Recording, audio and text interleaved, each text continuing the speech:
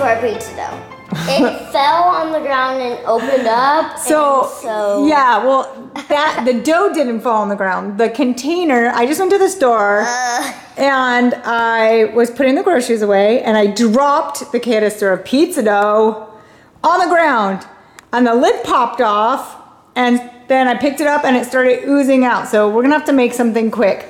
I wasn't planning on making pizza till like midweek.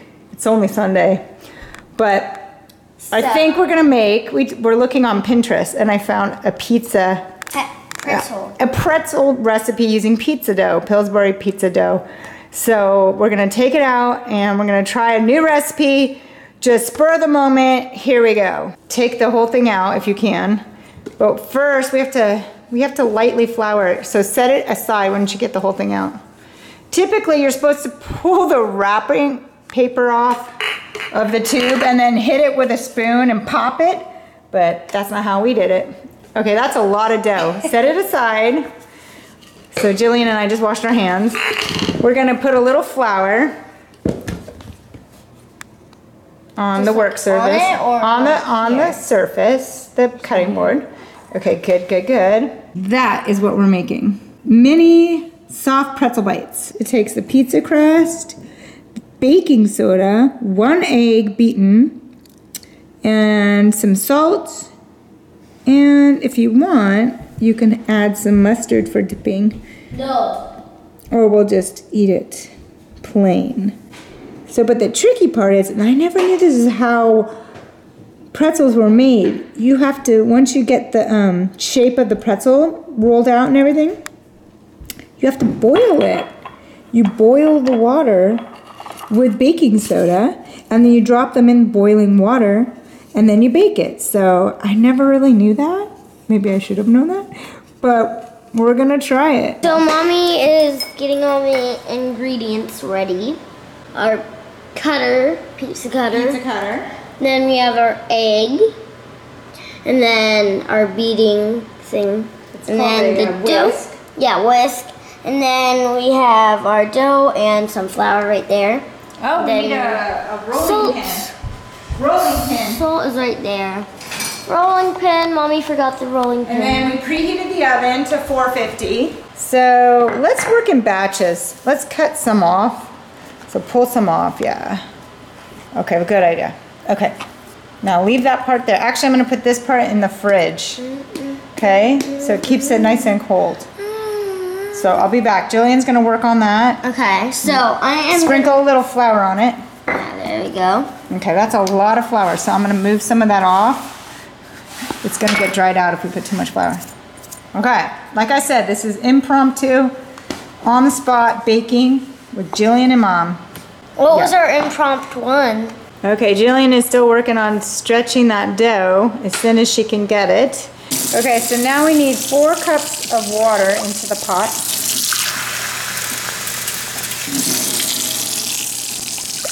Two.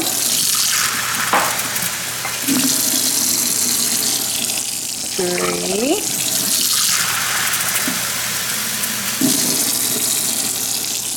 4. So here we have our baking soda. It's gonna go in there. So that's baking soda. 1/4 cup into the pot. All right, take that whisk there, Jillian, and stir that around. Okay. And then it says to bring that to a boil because we're gonna be dropping our dough into it. So I'm gonna go put that onto the stove. And we're gonna work on that because we're having trouble stretching it out. So Jillian's working with the dough still. Trying to get the holes covered. It's working, Jill. Okay, so we rolled out the dough after a lot of work and muscle. But, so now we need to cut 4-inch strips, so this we're gonna do that.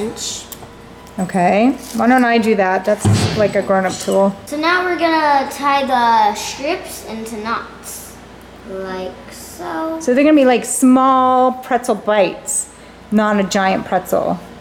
Awesome, let's see. And then we're gonna place it onto that pan, but we're gonna drop it into the boiling water first before we bake it.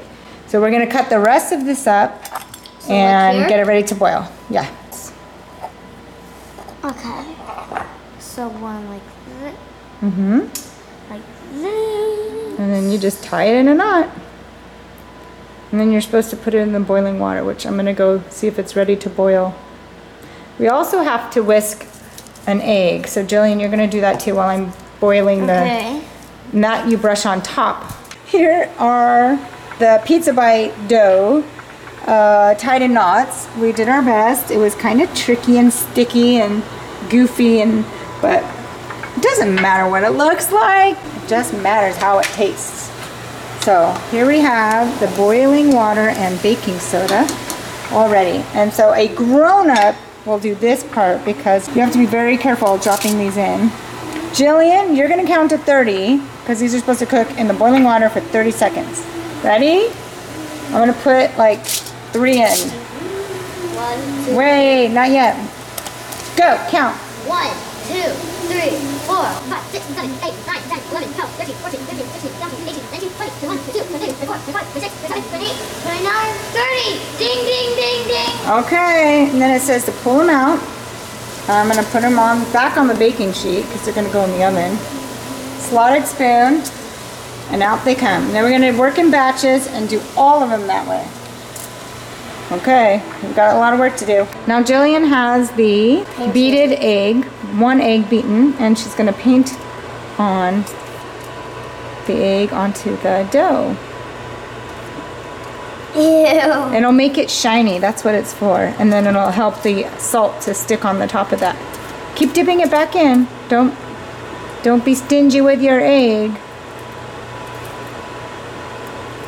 And this pan is not hot, so you can touch the pan if you need to. One more. All right. Okay.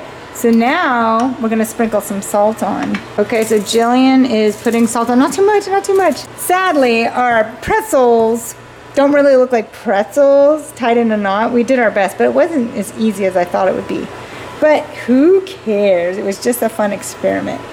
We're gonna put them in the oven and bake for, I believe, 15 minutes. We'll check and see what it looks like when we're done. Do not eat that salt. That's very bad for you. Okay. No, don't do it. Uh-oh. A couple of them are burning. I think we should get it out. Some don't look done, and some do. So I think I'm gonna pull it out, take out the ones that look done, and put them back in. They're sticking a little bit, and they kind of burned on the bottom. I don't know why. I sprayed it with non-cooking spray, but it's still sticking. Maybe it's the egg. So, you know, not everything's gonna turn out perfectly, but it's always fun to try new things. And Jillian and I love to try new things.